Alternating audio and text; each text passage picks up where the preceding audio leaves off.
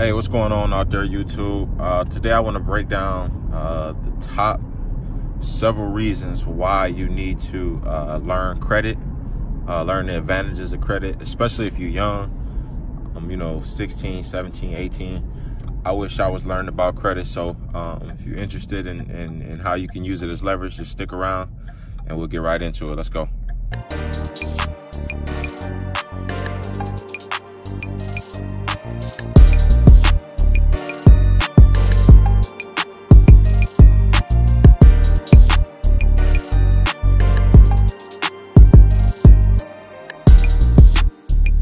All right, so if I'm being completely honest, credit is still kind of a gray area for me, but I get the basics of it and how it can be used to my advantage.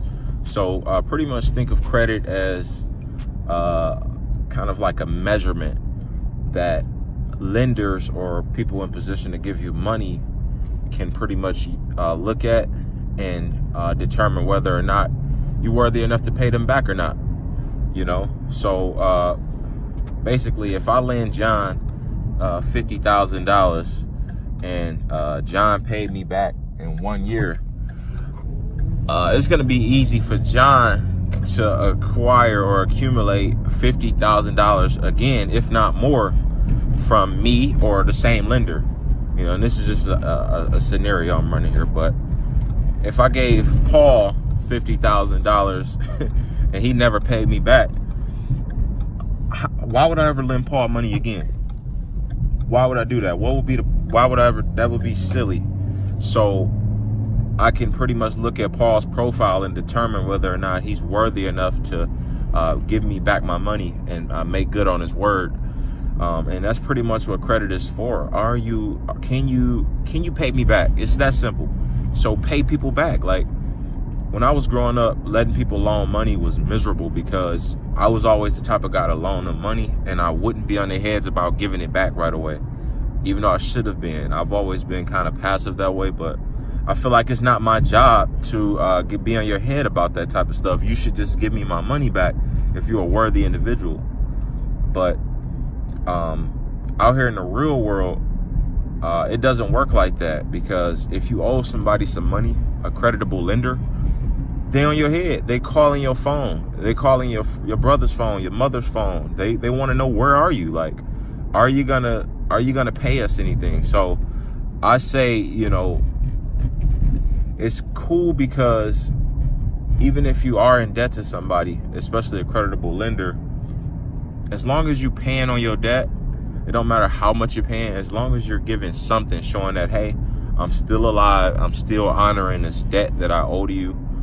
Here I am. And by you just acknowledging that, your credit score goes up. So for you for you just keeping your word as an individual, promising to pay money back, your credit go up. So I think that's fair. I think that's simple.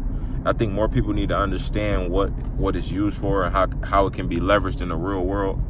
Ask yourself, have you ever ran into somebody out here just messed up, just down on their knuckles, broke, out here homeless, asking other people for money? Have you ever ran into any of those people with great credit, good credit? No, I haven't.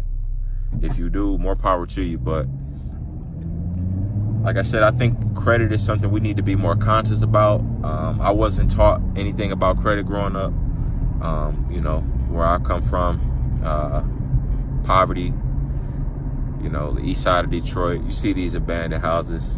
You see this. You see what I grew up around. Nobody in my family or immediate group of people, friends, associates, nobody knew about credit. Nobody could put me in a good enough position to already be killing it out here at 2021. I had to figure it out later on in life. So I hope anybody watching this video, if you young, if you know, 16, 17, 18, 19, like, take advantage and just sit down, take some time out, pull up Google, learn about credit, find out what you need to do to get you a credit card or start building you some credit out here. I say credit card is the fastest route. It's simple, it's straightforward. You use a card with a certain amount of money on there, you just put the money back on there before, you know, before it reports or whatever. So real simple. It's literally a game. So get out here and play this game. Stop sitting around wondering what it's like, or letting somebody else taint your mindset on what it could be like, or the dangers of it, the horrors of it. Get out here and see what it's like for yourself, and trust yourself. Trust the process of everything. But yeah, I just want to do this real quick. I felt it could be helpful to some people out there trying to figure out what's the best way to gain some financial leverage out here, especially if you're an entrepreneur. Building up your personal credit is a really good segue into getting yourself business credit. You know, business credit is really where it gets interesting. You know, it's really where you're able to make more moves. You have more power, more leverage. So I hope this video was helpful. Like it, share it, subscribe. I'll see y'all on the next one.